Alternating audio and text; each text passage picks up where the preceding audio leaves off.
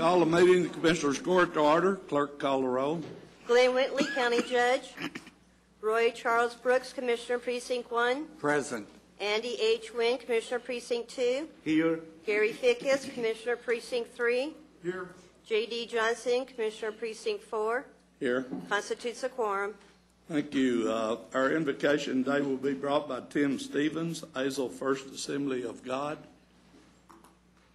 If you would come forward, please. And after the prayer, if you would remain standing for the pledges. Let's pray. Father in heaven, we come before you today and thank you and praise you for your many blessings upon us. We thank you for the freedoms that we enjoy today. Father, I pray that you would place your hand upon the commissioners and every officer of this court, that you would give wisdom in making the right decisions today. Lord, we thank you that we can call upon you, and you promised you would answer. So I believe that even as we pray right now, you're not only listening and you're hearing us, but you're responding at this very moment. Lord, you admonish us in Zechariah to administer true justice, show mercy and compassion to one another. And I pray that that would be evident in this room today. Thank you again for your many blessings. I pray a blessing upon every person in this room today, and may they experience your grace, your mercy, and your love. In Jesus' name we pray and thank you for it. Amen. Amen. I pledge allegiance to the flag of the United States of America and to the republic for which it stands, one nation under God, indivisible, with liberty and justice for all. Honor the Texas flag. I pledge allegiance to thee, Texas, one state under God, one and indivisible. Thank you. Thank you very much for being here today. Agenda announcements. Thank you, Commissioner. We have two announcements as it relates to the agenda. The first one is under Facilities Management, item 8D2. There's a revised court communication in your red folders this morning as it relates to that particular item. There was just a mathematical error, and we corrected that. Finally, on purchasing, item 8I1. This is bid number 2014-056. We're going to ask that we hold that for 1 week. Thank you, Commissioner. Thank you, sir. We have our minutes of the March 25th meeting. Move for approval. Second. Motion made and second. Any discussion? Please vote. Vote is unanimous. I think we need to change that. Put my light on over there, and I'll turn this one off, and that'll straighten it out. How's that look to you? That worked great. Okay. Sorry. And that's one delay. Proclamations and resolutions. We have one, and Roy Brooks is going to present that this morning. Roy?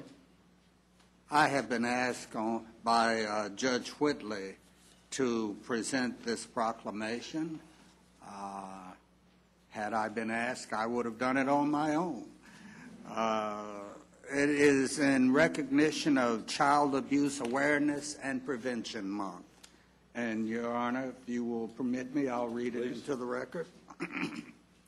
Whereas children are our future as well as our greatest resource, and every child deserves a nurturing family and safe environment to grow into a healthy, productive member of the community.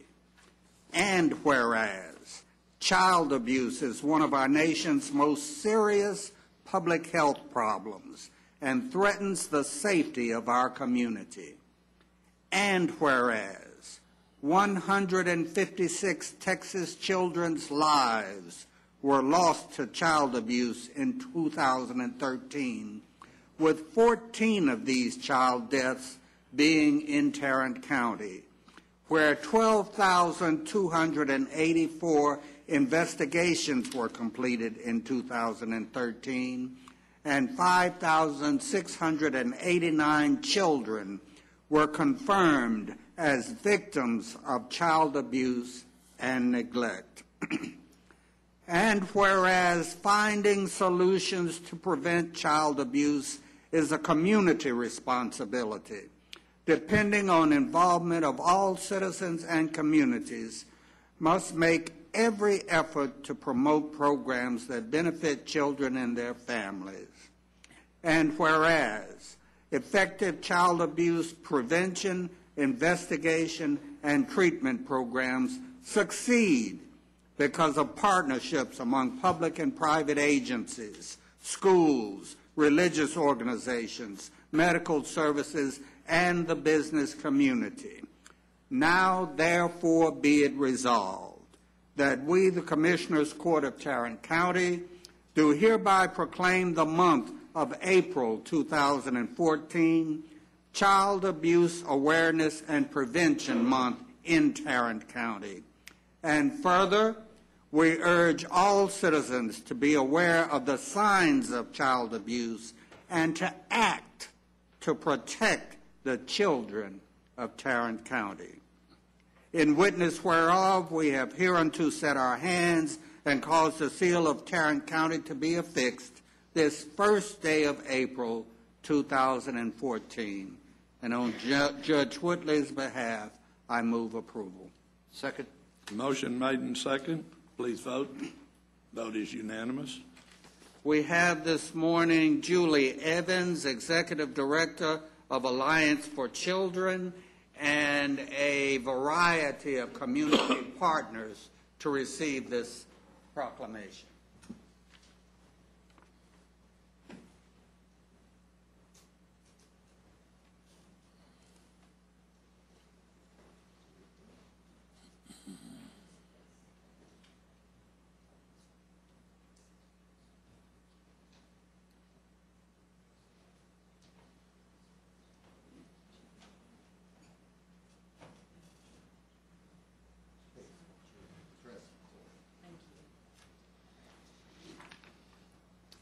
Thank you very much. Thank you for taking time from your meeting and for this opportunity to come before you and say thank you for your support. We could not do what we do for children without this being a community response. I think that's so key, as you indicated in the proclamation, that as a community, as a county, we are responsible for protecting these children, and not one of us can do it. And I think the representation we have here today really will speak to that. I would like to highlight the other agencies that join us and ask that they stand so that you can see and that they get an opportunity to also share their thanks. With us today, we have representation from the Women's Center, from Tarrant County Juvenile Services, other representatives from Alliance for Children, the Parenting Center, Safe Haven, Child Protective Services, Cook Children's Medical Center, Catholic Charities, ACH, and CASA of Tarrant County. That's an impressive group. Thank you all.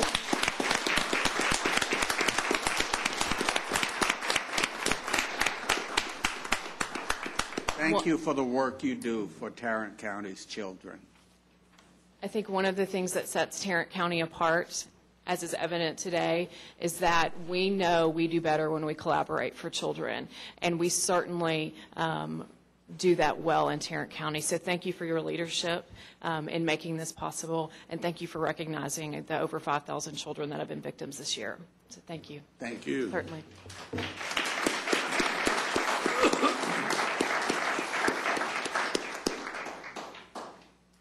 We have our consent agenda. Move approval. Second. Motion made and second. Any discussion? Please vote. Vote is unanimous. Mr. Manius. Thank you, Your Honor. We have one additional agenda item this morning.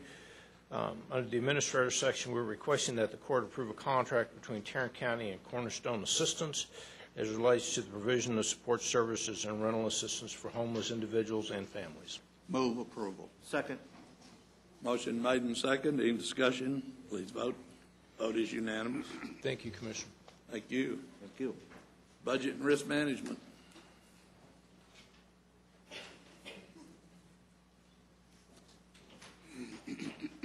Sorry, but there is a long list of claims on there today from risk management, which are being recommended by the board. As you can tell, there are 5 individual claims listed, and we're happy to answer any questions you might have, but we are recommending their approval. Move for approval of the claims. Second. Motion made and second to approve the claims. Any discussion? Please vote. Vote is unanimous. Thank you, Debbie. Thank you, Debbie. Human Resources, Ms. Glenn. No, not Ms. Glenn. Hi.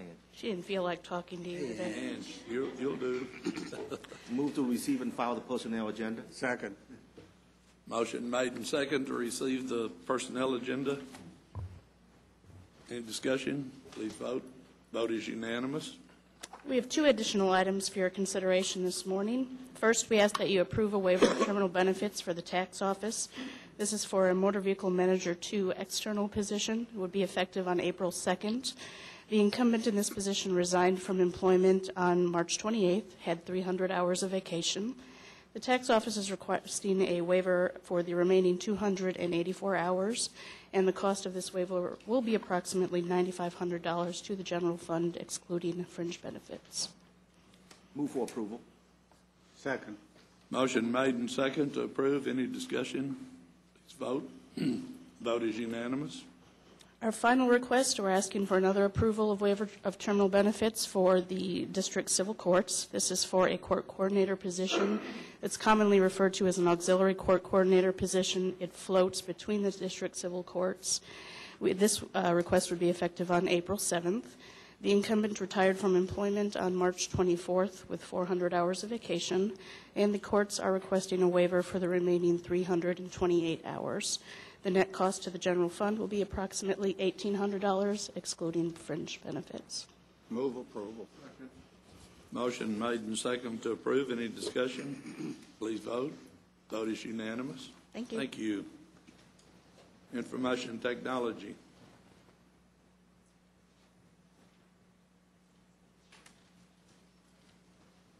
Good morning.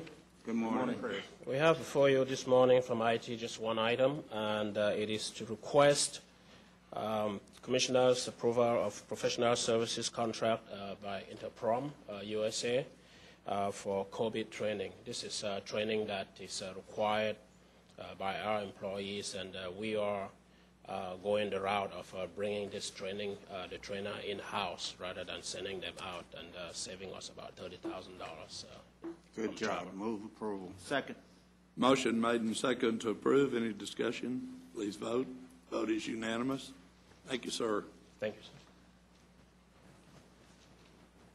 We have some interlocal agreements. Commissioner Fickus. There's no items on purchasing. Interlocal with the city of Grapevine. I move approval. Second.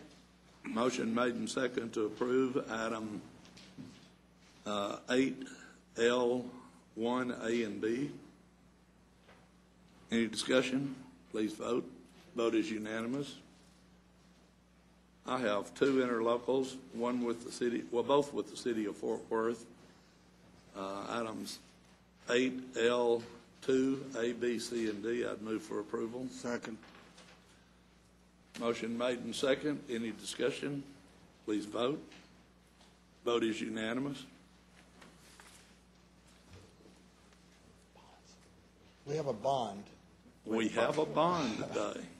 and Ann's not here today. It's for Randy Renoir for a $2,500 bond. He'll be sworn in here in a couple of weeks, but the bond's available for y'all's review and approval now. Move for approval. Motion made and second to approve the bond for Randy Renoir, Fire Marshal.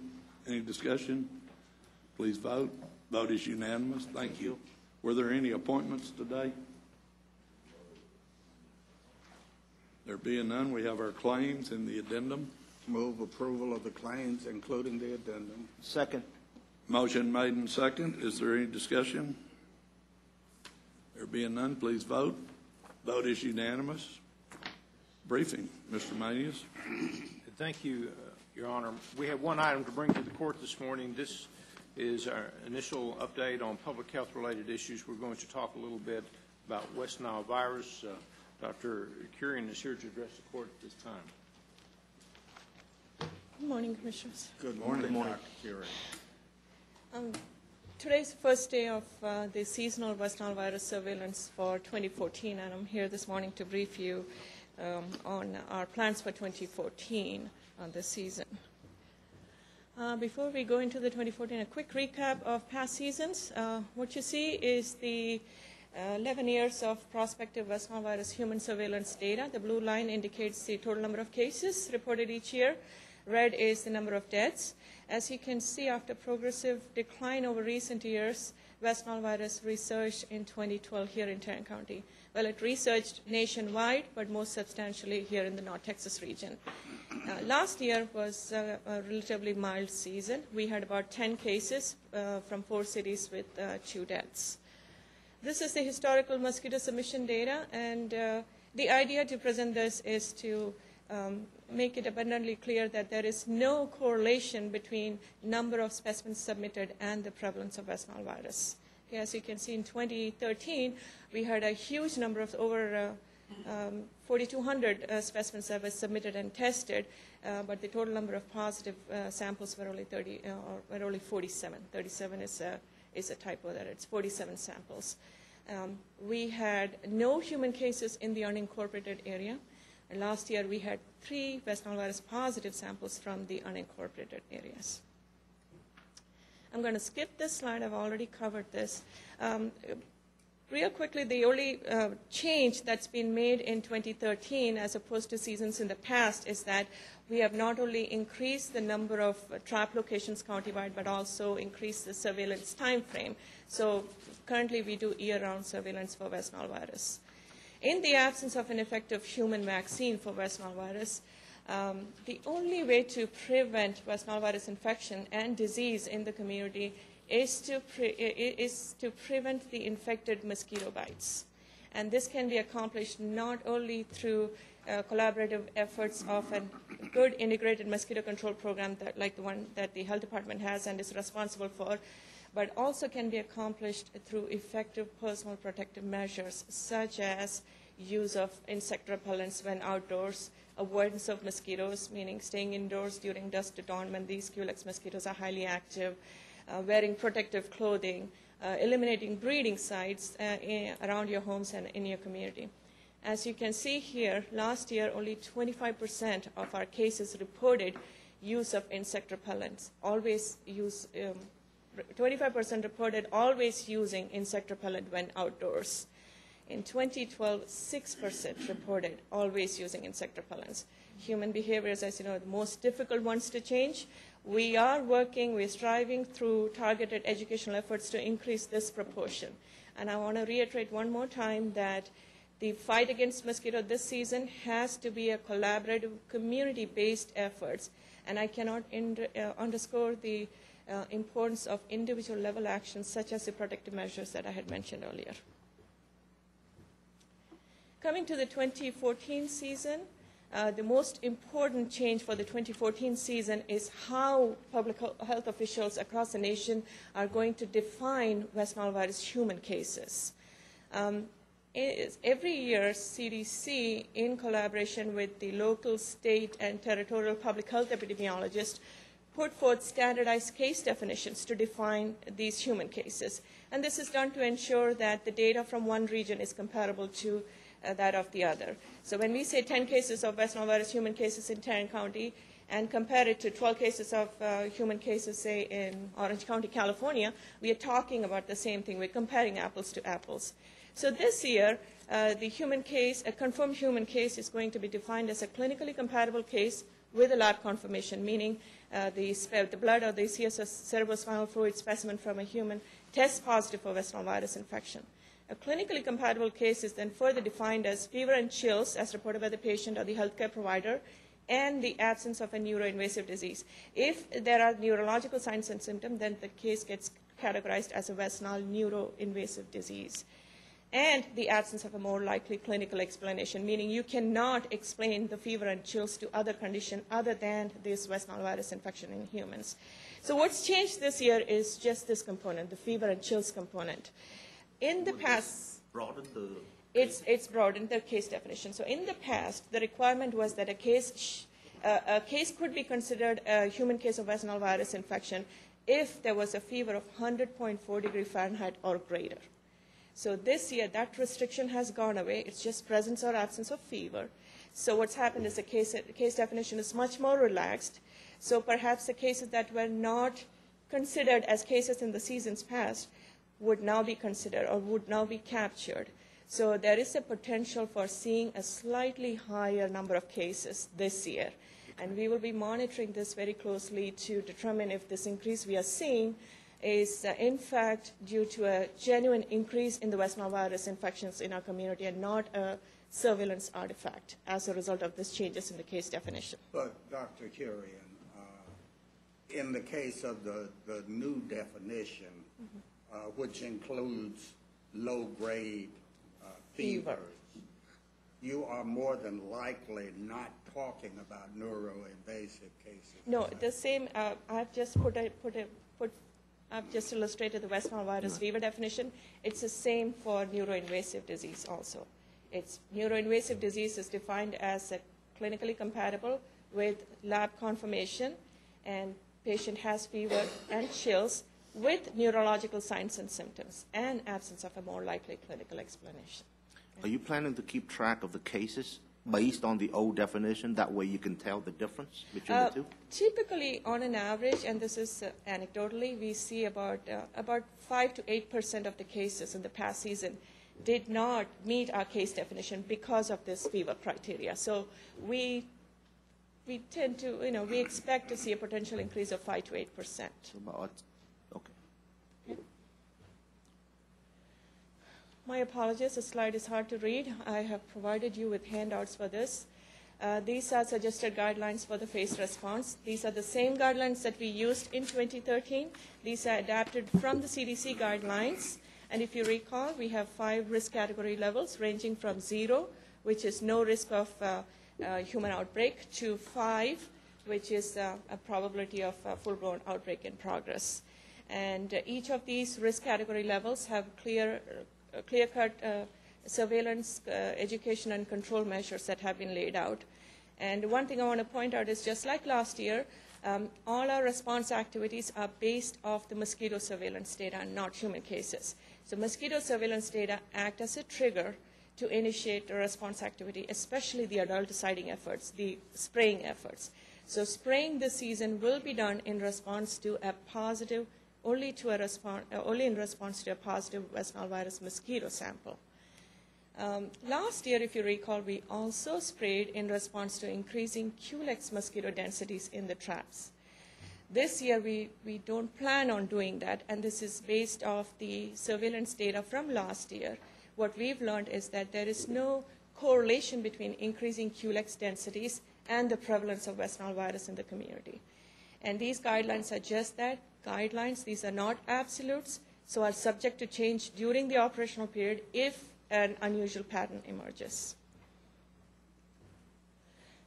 This is the screenshot of our West Nile virus page that's placed on the public health website. I want to spend a few minutes on this map. If you click on this interactive map tool, you have this pop-up window that pops up. You have 4 tabs.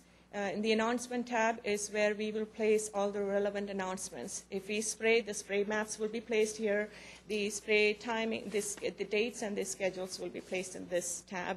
West Nile virus view tab lets you search for positive mosquito traps, negative mosquito traps, presence or absence of human cases in a zip code, and you can select a specific date range to search these results in.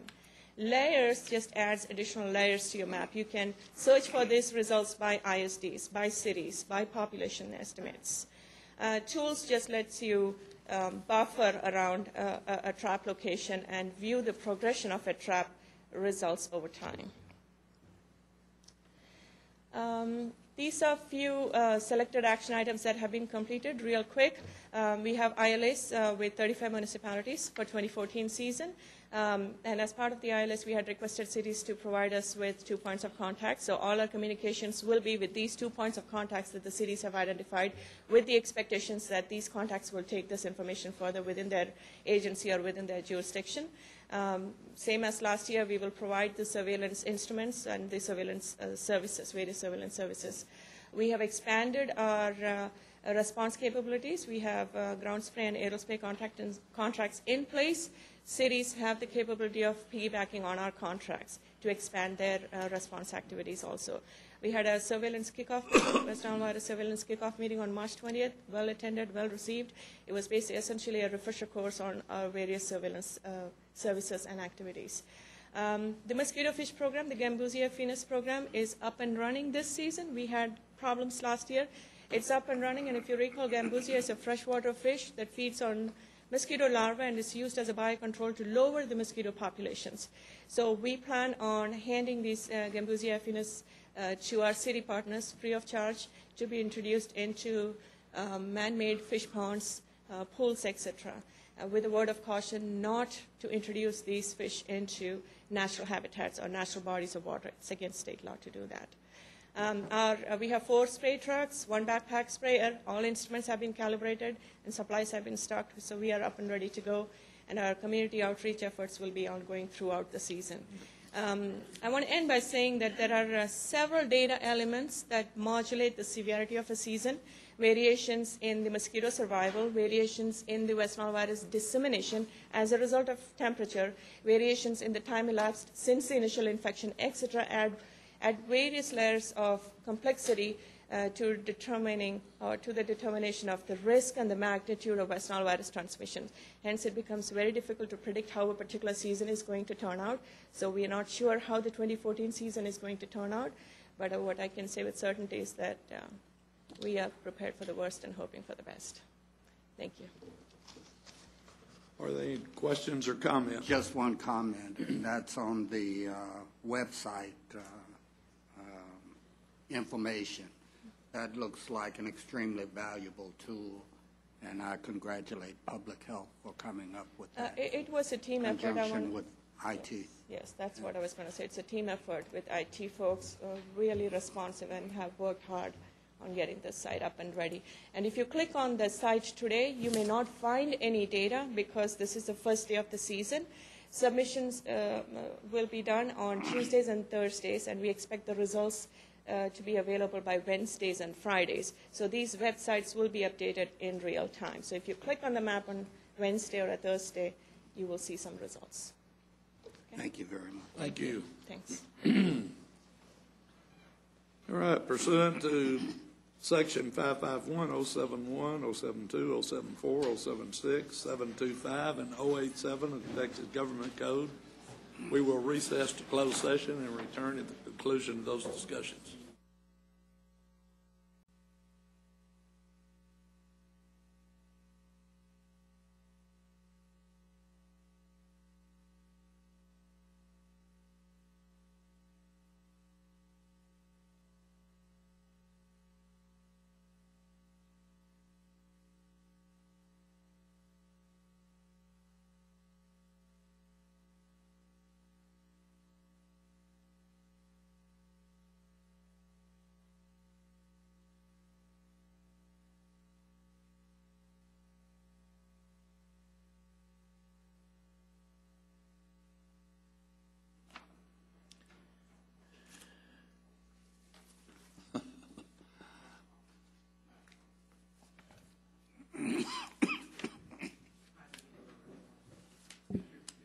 Having concluded our closed session, we have nothing to come before this court, so this meeting is adjourned.